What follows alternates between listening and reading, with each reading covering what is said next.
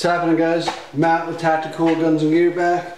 Want to do a real quick third installment of the active shooter rig, active shooter kit, active shooter plate carrier. I caught a lot of guff. A lot of people were talking shit, telling me that I'm going to get shot by the police, you know, just because I'm wearing this.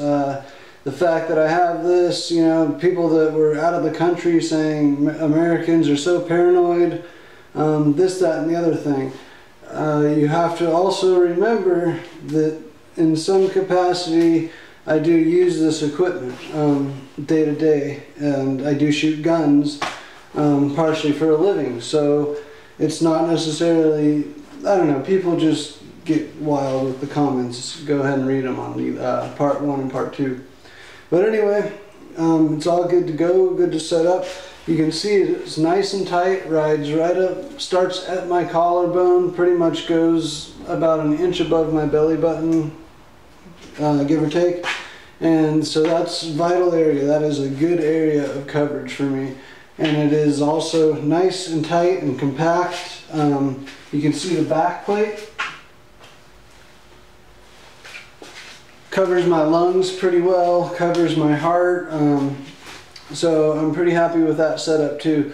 What I did, I'll get a little closer in a second here, is I wove some shock cord through the webbing on the back. That way I could have, you know, we can put extra magazines in there. Right now there's some flexies in there, but whatever you need to put in there, hopefully you can see that. So that's just some shock cord. REI has it, you know, like 39 cents per foot or whatever. Go buy 10 feet for $4 and you're in it. So the only two things that I really changed is, first and foremost, this rig originally did not have shoulder straps, and I mentioned that in the last video. I got the high speed gear padded shoulder straps, or padded shoulder harnesses, whatever they're called, and huge difference, double thumbs up, they kick ass. I mean, there's something like gel in there, I don't know, that's what it feels like, is gel. I don't know if it's just some type of foam or something, but it feels pretty radical. They're very, very thick, you can see here. I mean, it takes up this whole area, where opposed to my original one was just an 1.5 inches across. This new one is now probably 3 inches for sure. So I doubled the space on either side. So I have a lot better weight distribution now, and after wearing it for an hour and 10 minutes or so, I can already tell it's improved, you know. Yeah, I'm just kind of messing around doing some dry practice drills, but it would still be enough to, I would get that hot spot if, and I would notice it. And right now I'm noticing that it's better. So the high speed gear padded shoulder harnesses, or padded shoulder pads, whatever they're called. Anyway, for, I think they're $20 or $30, totally worth it. If you have a plate carrier where maybe it already has some straps, and you just want to lighten that load, distribute the weight, it's the way to go. I'm super happy that this Gray Ghost gear rig works well with the high speed gear shoulder pads. Awesome match. Lastly, I had the SOE tear off medical kit on it always, but before I had the tourniquet over on this side here, so it was looking like that basically.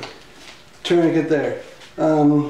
Not a huge deal. It seems like the outside's a little bit more logical as far as ripping it off, but since it's a tear off, I mean, I don't know. But I'm going to tell you the reason was because when I go to draw my gun, it was just getting in the way. I mean, literally, I mean, so minutely that all it really took was for me to flip this thing around, and I can draw my gun without touching anything and put it away, where, and I'm missing it by, you know, 1/4 of an inch, but I'm not touching it. I'm getting full movement of my arms, full range of motion.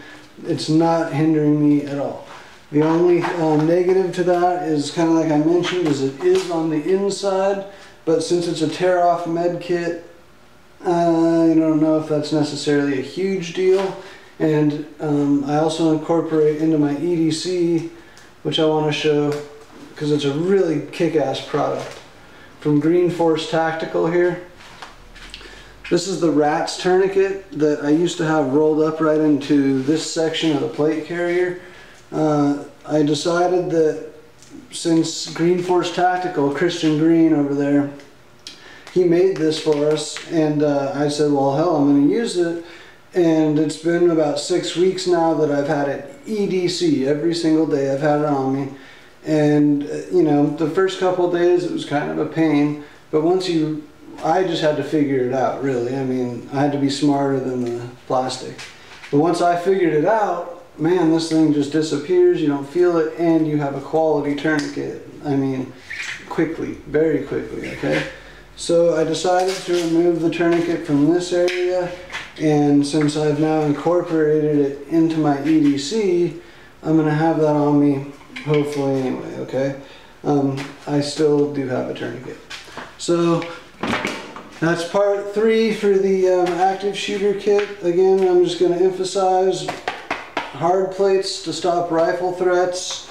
You need something preferably equal in power to what could be shooting at you, so preferably a rifle round, semi-automatic, and have some medical, not just for yourself, but a lot of times the whole reason we're reacting to this is because we just saw somebody do something terrible.